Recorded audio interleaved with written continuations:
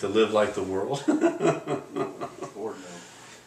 Amen. Live like the world, or live like the rest of the church. I'm not putting them down. It's just where they're at. It's where they're at. You know, we have to, there is a growth. There is a spiritual growth in character, in love, in peace, in joy, in righteousness, in holiness. Amen.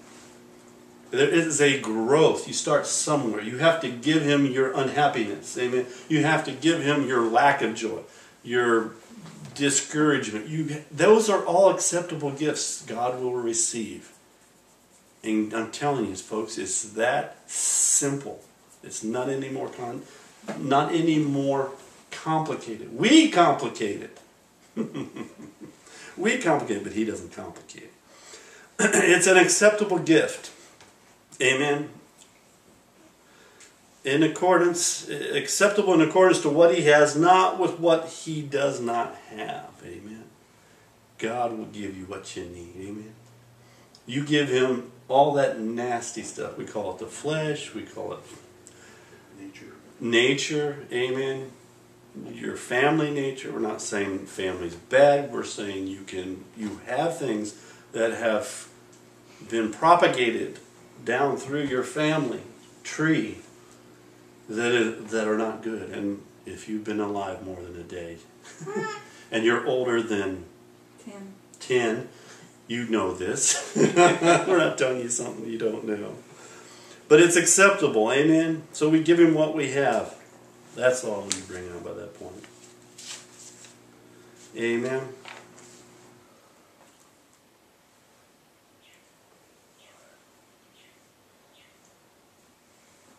The scriptures are somewhat out of place. But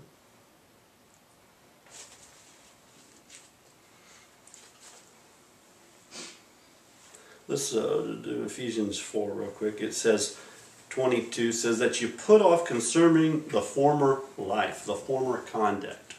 You put off concerning the former way you used to live.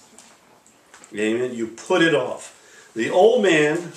What are you putting off? The old man which grows corrupt according to the deceitful lust. We all were there. We are all there to some degree.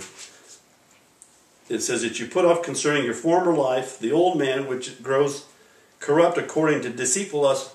And he says to what? Verse 23. That's Ephesians 4:22 through 24. 23 says, and be renewed in the spirit of your mind, that you may put on the new man, which is created according to God in true righteousness and holiness.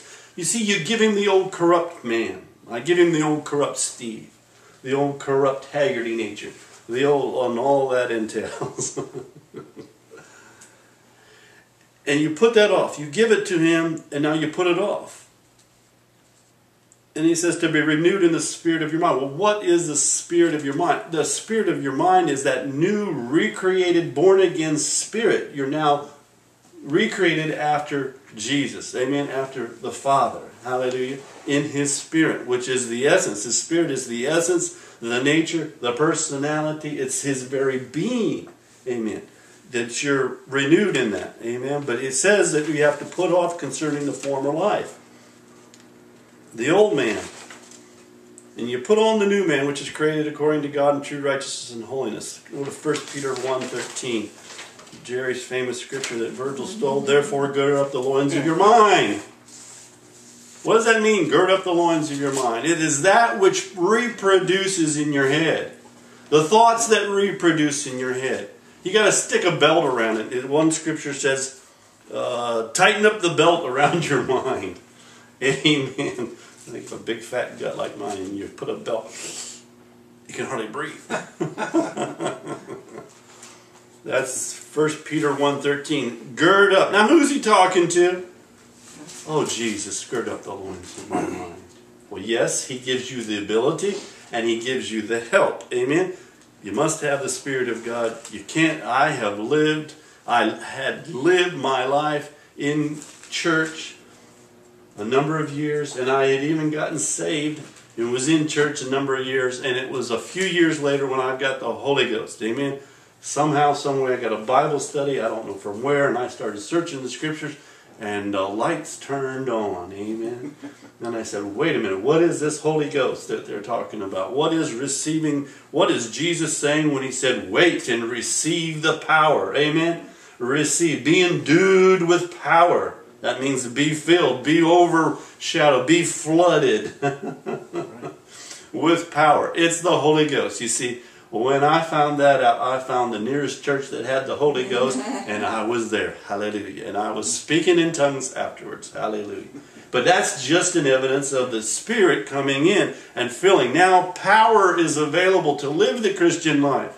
I struggled before I received the power. I struggled before, and I struggled somewhat afterwards. But again, it was my ability to tap in, my ability to let the Spirit of God lead me and guide me into all truth. This tap into the strength and the power of God which was in my life, and not fight Him when He wanted to change me with that power. But you see, I lived before and I lived after, and I tell you something, there's nothing like the after. That's right. Nothing like receiving power from on high. Receiving the essence, the nature, the Spirit of God. Yes, you're born again after it. Yes, He dwells with you, but I like Him on the inside. Folks, there's a difference between having Him on the outside and having Him on the inside. And I'm on the after receiving the infilling of the inside. And I'm telling you, there's a difference. Amen. Hallelujah. How did I get there? I don't know how I got there. Oh, 1 Peter, gird up the loins of your mind. What is he saying about that which reproduces? You see, you have a mind. You are responsible for what goes on in that mind. Aren't we? Yep. Oh boy, yes you are. You are responsible. It's saying, what is he saying? Gird up the loin. Gird up that which reproduces in your mind. You are reproducing. Your mind is reproducing something. What is it? The thoughts that go through your head. Amen. Therefore, as the means of spiritual preparation, this is Williams' translation of the following verses. It says, therefore, as means of spiritual preparation, tighten up the belt on your mind. Do you want to get prepared? Amen. Do you want to be prepared spiritually? You're being either prepared one way or the other, folks. Your willingness to want the preparation of the Spirit of God is what we're talking about. But he says to tighten the belt around your mind. You see, what is that old saying? They say that let's see, what is it about that bird? If the bird flies through, you know, a bird flies through is one thing. A thought flies through your head is one thing. But if it builds a nest, that is your responsibility.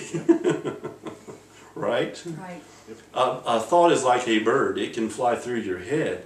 But if it takes up residence and builds a nest, that's become your responsibility. And guess what? Then a bird builds a nest only for one thing: to reproduce, to lay eggs and reproduce. And now you got a bunch of little chicks running around in your head that follow after the mama chick or the mama bird, right? Right. So you better be careful what bird you let roost in your nest. All squawking at the same time. And all squawking at the same time. You see, you're responsible. You can't be responsible for every thought that goes through your head. But you are responsible for every thought that takes up nest and roost in your head.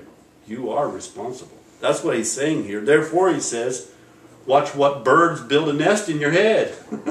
Watch what thoughts build a nest in your head. Why? Because they're going to reproduce. They're going to reproduce. Oh, yeah. That's the law of sowing and reaping. That's the way you're made. That's the way God made you. He made the mind that way. Amen? Hallelujah. Hallelujah. So he says, therefore, as a means of spiritual preparation, tighten up the belt about your mind. Keep perfectly calm. I like this Williams translation. Keep